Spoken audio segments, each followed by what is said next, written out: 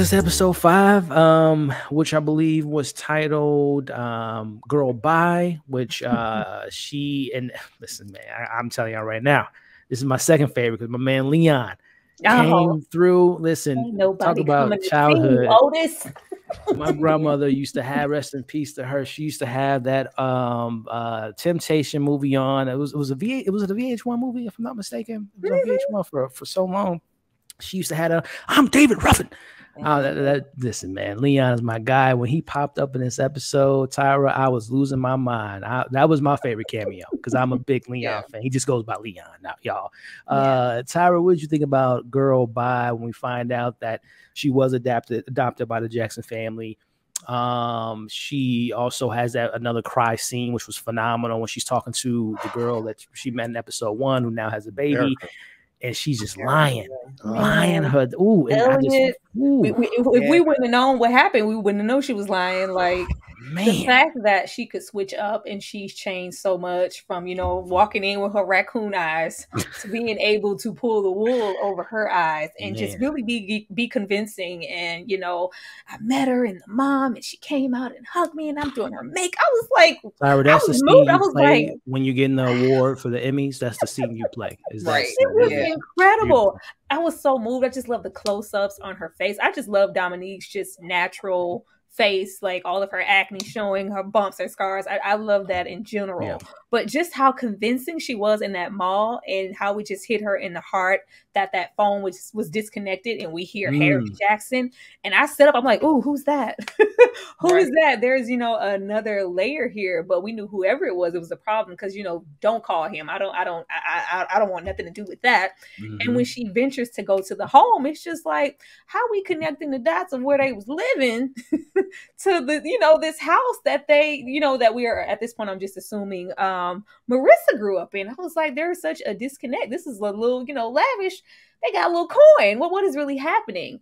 But when she goes and she is really familiar with the dog and she folds that picture back, and I was like, what? What? I didn't, really expect that at all. And then, Elliot, when I tell you I freaking lost my mind when how you could just imagine how she was treated as a child. If, as it's one thing for her, we need you to be thrown out of the funeral. We don't want you here. But just to they was ready to take her out. Leon was going to just take her out. Like, he had every intention of killing her. It was literally like, girl, bye. Like, I'm going to kill you. Leon was acting his butt off. I already knew when I saw the silhouette when he stepped in. I was like, is that Leon? Listen, man, you talk about black don't crack too. My man looked like he just came out of the 80s.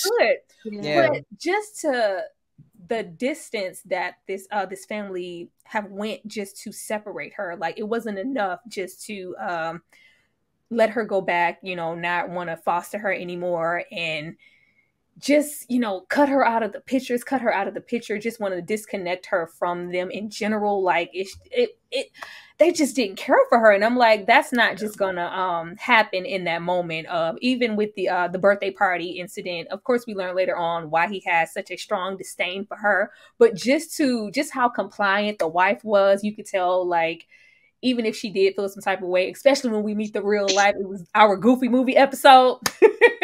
It was you could just imagine how he was able to maybe treat her or go about things, and the wife not really say a word or not really step in, not feeling like it was her place, but just the hatred and like, you did this, you're to blame for this. And then that's when I was like, she couldn't have killed her because Drea isn't the smartest person in the world. Like, it's one thing to knock somebody out, but there would be, maybe some evidence. Marissa is the one person that we've seen the aftermath, the funeral, what's really, happened. We don't know what happened with Khalid's body or, how she really went about that. Did she just where did that go? But just how eager he was to kill her. And we went from her just, follow the line through the house and really getting back into that childlike innocence of, I'm just here. Can you just please turn the phone back on? He's like, you came all the way back here because you were lonely. Like, the hatred coming up off of that man, and just the whole meaning or the reasoning behind adopting her. Like, we fell on rough times. Right. Our son passed away. Like, she was never wanted. Yeah. I was like, oh my God. it just put so many different things into perspective, Elliot. And I was once again feeling like I want her to escape, but like, why do we want her to escape? Because she's just gonna go kill some more people. But I just loved it. I felt like this was a really good episode. Like, I think this is where Dominique Fishback's acting pushed through the most. Just the reactions that she was having to her memorial in the attic or the bedroom, you know, punching herself in the stomach, like just it was a lot, Elliot. Like, I could go on forever. I'm gonna let somebody else go, but Leon showed up and Leon was outside, and it was on fleek. David Ruffin. I'm the leader of this group. Brandon, man, talk to me about this 5th episode, man. The acting, this lie. I mean, Brandon, I know you. Again, I know you've been praising Dominique the whole time, but your character, it was hard for you to root for. But I need to know, what you feeling for on this table, man? This lies that she was telling. Did you believe her? I mean, obviously we know there's a bunch of lie, but I mean, it's just this is some of the best acting I've seen, and not only that, from her performance, it was just the way that it was captured, because it focused in on her mouth, just zooming in real slow. But then it zoomed, and it didn't have the tears at first when it was zoomed in on the mouth. Then when it zoomed out, that's when I think the first tear dropped, or you can see it. And I was just like, damn, you know, that's amazing right there. So that was incredible. You know, she deserves everything for that right there. But this episode right here scared me the most. I was the most anxious, because the one where she was in the cell phone store, I was like, please do not kill Kenny. Do not kill Kenny. I like Kenny, you know, he's just trying to do his job. Ricky Thompson, right? He's a funny guy. He's a funny guy. I'm like, are you gonna kill this man? Like, are you gonna kill this man like in broad daylight in the store, like in front of everybody potentially? Like, no. And I was like, I just do not want her to get away with this, because, you know, I was like, no, we need to get her. I don't want her to get away. I'm like, I want this menace to die. You know, that's how passionate I was. And then I got so scared. I was like, what scares me about her character is there's no ends to what she would do to get what she wants. And she's so careless with it. I mean, the way she sneaks into the house, like I think Elle said, how she was comfortable with the dog, or I forgot who said that, but I was like, what's going on? You know, where are we right now? But I was just so afraid that she was going to kill the parents. I'm like, damn, this is just too much. If you kill the parents, like, you're just taking it too far. You know, that's just a line you don't cross. But just speaking of Leon, he was amazing. And I was with him, man. He was at wit's end. Like, I don't care. I'm in Texas. I will blow your ass away.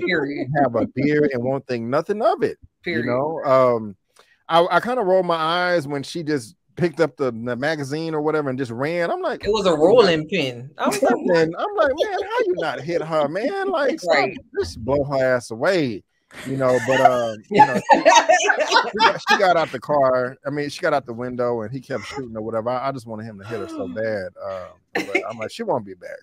And also, just the mother didn't. They just didn't. They didn't care who died or lived. Like, look, I'm gonna die. You gonna die. We're just tired. Somebody's gonna die. We don't care. The mother was just like, F it. Like, I really feel like she was just like, you would just cause us so much pain. You can't do anything else. Man, how was she as a kid, B? Huh?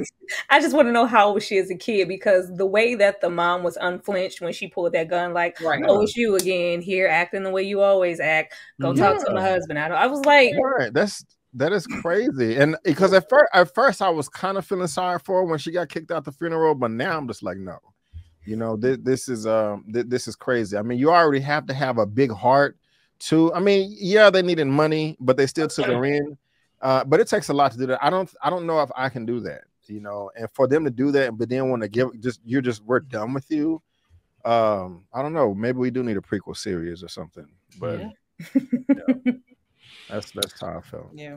Real talk to us. What'd you think about the performances, Mr. Leon, the dynamic between those two? The moment here where she's this reminded me of like I can't even remember, but her feeding the manager the smoothie or whatever. What was the moment that stood out to you? Yeah, I mean, I love Leon. He's definitely Black royalty, right? Like, yes, so yes. That was a wonderful surprise seeing him on the screen, because I was not expecting that. I thought this episode was great. Her acting when she went into the bedroom, that really was, I think, the moment for me that really got me, when she's looking at like the memorial or like the wall. That scene right there is so haunting. You know, you can really just see all of her regrets, all of her guilt, all of her anguish on her face. I just thought that was very impactful. I'm still kind of stuck on, you know, first of all, Liam, like, we got to stand your ground too, okay? Like, we might, it works for us too. He was going to get her, but we really don't know what happened to her once they sent her away. And we know that for whatever really kind of happened, they blame her for the distance between them and Marissa. So the only assumption that I can kind of make is that Marissa must have at some point in time said, y'all gonna get rid of my sister and I'm gonna bounce too, and kind of severed ties, except for when maybe she went back to her mom and was like, Mama, don't tell daddy I need some money. But we don't know what really happened to her once she was sent away. And that's a hard thing, because, you know, that's their child. That kind of makes me still think, aside from the damage that was done to the other little girl, and I don't know that alone would be the thing. I mean, it could be the thing, but if their daughter was so close to her, that was her sister, and she kind of just snapped, that couldn't have been the only thing, I guess is what I'm trying to say. So that's what makes me wonder if something happened to Marissa in that moment as well, or somewhere along the way, where that's where they're blaming her for everything that happened. But just, it was a very well acted episode. I loved it. 10 out of 10. I liked Ricky at the beginning. That was a nice little surprise. Little levity at the beginning of the episode. Like, no, he's the only one that was like, he's the only character in this whole show that realized how crazy she was. You get your ass out of here. I do not like your vibe, your energy. So shout out to Ricky Thompson for realizing the negative energy. Elle, talk to us. I thought this episode answered a lot of questions for me, but then it gave me more questions too, right? Because when she pulled up to the house, I was like, what the hell these people done did now, right? But then when I saw that she was so familiar with how to get into the garage, and then she knew, you know, that it was her home, right? That it was where she used to live, and that, you know, whoever lived there got a little coin on them. So why were they living in a trap? You know what I mean? Like, why was Marissa in, you know what I mean, in that apartment with her? You know what I mean? When that is when her parents come from a little bit of coin, right? So I was like, question, I don't know what's up with that. But then when I saw the picture folded over, that made me sad. It really, really did. Because the emotional toll that I would assume getting fostered and then completely cut out of a family would take on a person with no mental health issues would be quite large, right? So that probably was like almost insurmountable for her. And you're right, we don't know what happened to her after she was sent away. And when was she sent away? Like, how old were they when this happened? I don't know if they mentioned it or not, but the mother, I thought at first it was, her reaction was like, here she go. You know what I mean? Pretty much. Like, she was unbothered coming back. But then I was like, this lady has lost all of her children. Right. Exactly. She has no children. And have I not given you everything? She, you know what I mean? And when we see that she lost a child at six days old, and then she lost a child not too long ago, she's like, girl, you gonna kill me or what, baby? Because if you're not, then let me get back to my show. You know what I mean? But you know, and then the dad, I could only imagine that household being unhappy. I don't know why. I just feel like it was just unhappy. Because Leon came downstairs with a lot of anger and a lot of like rage associated with him, but I'm like, well, yeah, you know, she stabbed a little white girl. You know, that's not good. You know, you're not supposed to do that, but you put her in some therapy, you get her some meds, and you work it out, right? And even if it was supposed to be for a check, which is also cold-blooded, right? You getting a human being so that you can go and get some money, that's low down to the ground. So, you know, even if you are on hard times, you need to go DoorDash, baby. You need to go donate plasma or something, right? You don't just go get a child for money anyway. But yeah, I don't know why she went to that house like that, because, you know, what did you think she got the H-Town on her shirt. She already know everybody in Texas got a gun. That's why it was so easy to put her hand on one in the house. Like, everybody in Houston has a gun. So when Leon came downstairs with a blucker, I'm not sure how he missed her, because that gun was huge. And that's what B was saying. She blocked herself with a rolling pin. I was like, this is really happening. That's what I was like. I don't know if this child. She's a child. Oh, that is a whole kid. I don't know. But, you know, I thought the performances in this were great. And when Dominique Fishback was telling that long lie to Erica in the mall, monologue was just, and she was so elated from here on down, right? Like, her face, she was so happy, but her eyes and her mannerisms were so sad. And I for a person to display joy and pain like a Frankie Beverly song within literally seconds of each other. Not a scene, with seconds of each other. I'm telling you, I was just so impressed with that scene, because it looked like she really thought that in her mind. Oh, like, she was telling the truth. She was telling the truth. All truth.